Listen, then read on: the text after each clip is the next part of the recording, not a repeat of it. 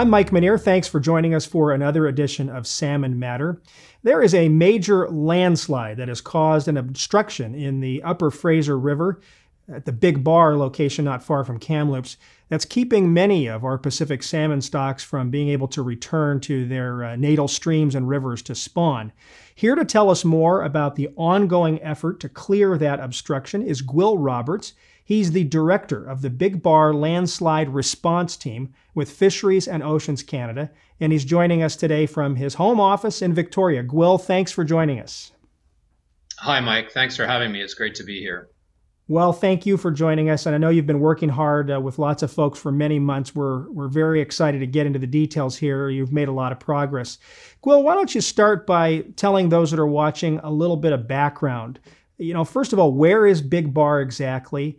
And when do you think this landslide occurred, and how do you think it occurred?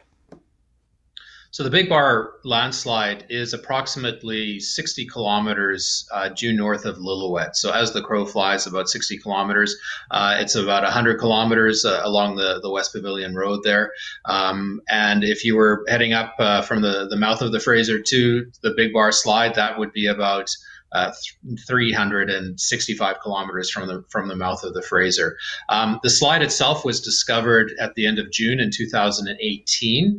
We believe the slide happened in approximately October, November of 2018, but it wasn't discovered until the summer of 2019, mainly because it's a very remote region of the province. There, not many people are living in that area, and the slide happened at relatively low water, so there wasn't an indication of any major change in river flows or volumes to provide us any clues. Yeah, this is in a very remote location, isn't it, Gwil? That's correct. So the nearest town, to the south is Lillooet. To the east is Clinton.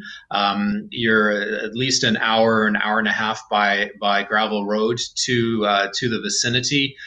You need to cross the Fraser if you're coming from the Clinton area. This is traditional ranch country. This is the Caribou, and it is an area that has very little infrastructure. Some roads, and that's really about it. So who actually discovered the landslide, the obstruction? So the discovery happened through a local landowner. So he was informed by actually a rafting operation that was surveying the river and looking to raft the river. And so that information was passed to the landowner. The landowner contacted Fisheries and Oceans. And we immediately sent crews out by helicopter to have a look to see what was going on. So there was representatives from the federal government, from the provincial government, and from First Nations that reviewed the slide area and immediately realized that this was a major impact to the river. And also a major impact on salmon, as we have learned. Give us a sense from the Fisheries and Oceans Canada perspective, how serious of an issue is this for the many Pacific salmon stocks that have to go through that area? What's the big picture relative to salmon? Well, the slide itself and its location on the Fraser, it has 100% blocked the passage of salmon. So at certain flow levels. Now, what we observed in 2019 was that any flows, and we measure flows here in cubic meters per second, any river flows that were above, say, the 3,000 or the 3,500 cubic meters per second flow rate, were stopping salmon from migrating over the slide site. Some salmon were able to get across on their own effort in August and into September and beyond, because water levels were dropping. But certainly any salmon arriving from May through to August were being stopped, and were many of those, or the vast majority of those salmon were dying. There was a high mortality rate. So So that was the initial response, was to realize the magnitude of the problem, and then put measures in place to try and move those salmon through a couple of different means across the slide site. What does that mean overall? Well, this is an extreme threat to the salmon population. Any salmon that migrate north of this area, and there are many salmon-bearing streams. The salmon are moving up to Stewart Lake, to Chilco system. There are many tributaries and salmon-bearing streams, as I mentioned, that would be devoid of salmon if the slide is not remediated, if it's not cleared. Yeah, and it was not a great news story last year in terms of the number of salmon that were actually able to return to their natal streams. But of course, it was not. Certainly wasn't because there weren't Herculean efforts. You all worked very hard last year. Tell us a little bit about what you did last year to move those fish, to help them to try to get home to spawn. So the response last year, what was set up was what we call an incident command system or response, and the idea there was it was a joint operation between the province, the federal government, and First Nations. What happened was camp was set up. There were crews that were working from Lillooet, and we tried, following the assessment of the block, we immediately mobilized crews to the area. So within a week of discovering the block, we were on site, developing a plan. And what precipitated from there was salmon that couldn't get across the slide on their own. They were gathered, they were netted, and they were put into tanks, and they were moved by helicopter, and some were moved by truck as well. So that was the measures those were the measures available to us last summer. Again, they were moving damaged fish that were injured, fish that had been at the slide site for maybe a couple of months and had been consistently trying to move over the slide and get to the other side. So they were tired, and as a result, even though we were able to transport a fair number of them across the slide site, there was still high mortality for those fish. So it was a very bad year last year. Yeah, fish generally don't like being trucked and helicoptered. So if they'd been holding there for many weeks, and then you have to do this extra stress on top of it, it was an against all odds sort of effort. Okay, so give us a sense, Gwil. That was last year. Let's sort of fast forward. We want to learn more about what you've been doing since then. There's been a lot of progress made, I understand. But before we do that, when will the Pacific salmon that are going to be migrating naturally through this obstruction, when do they start returning to that area this year? So we're expecting the first salmon to arrive actually very soon, towards, within the next week or so, within the next 2 weeks. So by the end of May, we will have a number of fish arriving at the slide site. Okay. And you've been working, it's been over a year now, if I recall, that this started. Let's get into now a little bit of detail about the various solutions that you've had to come up with to try to fix this problem. Can you walk us through what you're doing and how that's working?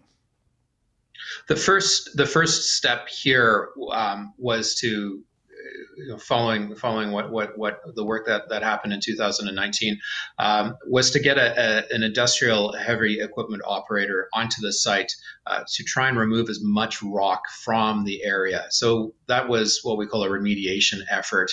A contract was tendered and awarded to Peter Kiewit's Sons, ULC, so a very large, competent, and highly resourced company. Mm. They immediately mobilized to the site.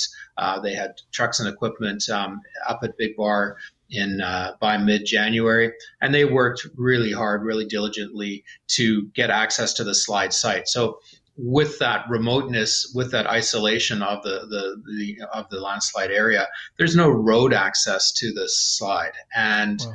installing a road was certainly one of the first priorities. So in order to do that, they were running. There was some tracks, and they were able to get within a couple of kilometers of the slide site. But then a road building exercise and a road building operation began. That meant overcoming some extreme obstacles as well, because there was a high point, what we now refer to as the Razorback. And in order to punch a road through to the slide site, they had to build the road over top of this Razorback. And that required a tremendous amount of drilling and blasting to reduce the elevation of that Razorback, so you could get a usable road grade installed. So about 32 meters of height was reduced at the Razorback through drilling and blasting. We basically put a pass through this fin, and then the road had to be built on the other side down to the slide area. And again, now you're dealing with another steep grade, and we're up against a canyon.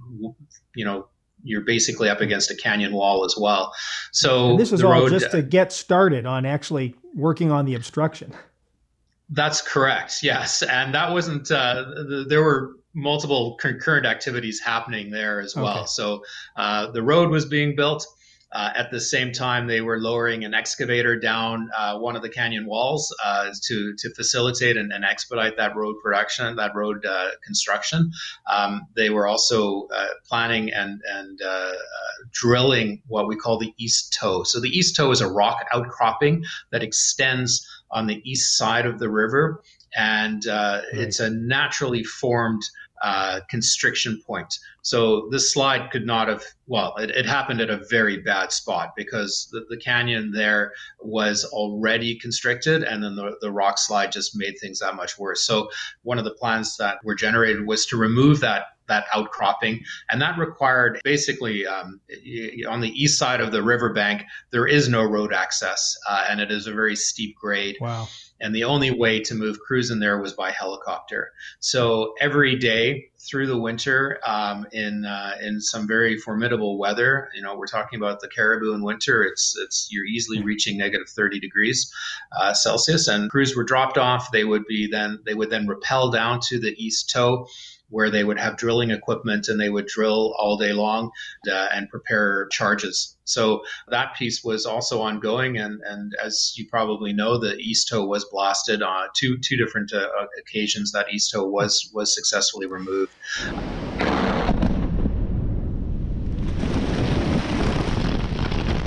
This is the challenge, of course, Gwil, is the Mother Nature working against you. When the weather is nice and warm, that's when water flows are highest, correct? As opposed to in the winter, when the weather is cold and very unfavorable, that's when the water levels are the lowest. And so when you're talking about these toes, these are actual above water elements of the obstruction, and that doesn't even account for everything that fell into the water below, right? That's correct. So this toe, when Kiewit was drilling it, the toe was exposed because it was low water. So this drilling was happening through January, February, and March. The final blast happened at Easter in April. So what happens with that blasting and with the removal of the toe? Now that water has risen, you're seeing the benefits of that, because there's a wider channel for the river flows through the constricted area. But you're right. I mean, at the same time, Kiewit was also, once they had established that road, they were down at the slide site removing rock. They had rock trucks. They had large, heavy excavators, and they were also blasting rocks and boulders that were in the way. So they were building what we simply call fingers. There were these huge boulders in the mid channel, and Kiewit built fingers out to these boulders and blew up each one one by one. I think one of the other major concerns in this area is the rockfall hazard. There is extreme rockfall hazard on the west side, and this was always an issue. It was an issue for the incident command teams in 2019, and it continues to be an issue. So scaling crews were involved. This means you're rappelling teams down the side of the cliff. You're removing rock. Kiewit had a strong plan to install what's called a rock mesh canopy, so that would collect any rock that fell down to the west area, the west bank of the river. And they also installed a very large mesh, a carpet of chain link mesh at the top of the cliff there too. So that was to prevent any rock falls. But it's an ongoing problem, and yeah. And so what's your sense of how the blasting actually worked? How effective was it in terms of opening up some fish passage? We noticed an improvement to the flows immediately after the blasting of the East Toe on April 11th. So that was a good indication that it was a very positive operation, that all of that effort will pay off. It will reduce flows through the area. Unfortunately, our data was also showing us all along that this slide was going to continue to cause problems for us into 2020. The sheer volume of material that landed in the river, we're talking, up to 80,000 cubic meters of rock landed in the river, and there's just not enough time to get in there and remove it. Even if we'd had many more months of low water, it's still this is a huge impediment to us. Well, we'll stop it there. That'll be our first segment of our conversation with Gwil Roberts. He's the director of the Big Bar Response Team for Fisheries and Oceans Canada. Thank you for joining us for this episode of Salmon Matter. We'll have a second part in this conversation with Gwil Roberts coming out shortly. Until then, thanks for joining Salmon Matter, and stay well.